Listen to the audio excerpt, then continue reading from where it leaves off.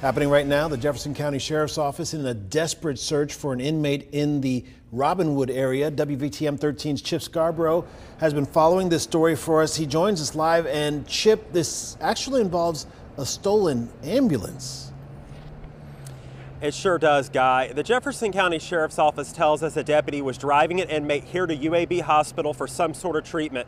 When they got here, the inmate somehow overpowered the deputy, saw an ambulance sitting empty, hopped into it, and drove away.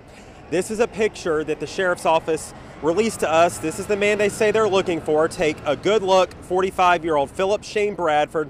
Officers with the Birmingham Police Department later found the stolen ambulance abandoned in the Robinwood area, which is near Tarrant. K-9 deputies with the Jefferson County Sheriff's Office are also helping with the search. And a law enforcement helicopter has even been flying above the search area, looking there as well. Now, investigators say Bradford faces a number of charges, including robbery and attempting to escape and elude. If you think you see him or may know him, don't approach him. Just call 911. Live at UAB tonight, Chip Scarborough, WVTM 13. Chip, thanks. If and when Philip Bradford is captured, we'll tell you about it first through the WVTM 13 app. It's free to download, so go ahead and make sure it's on your phone or tablet.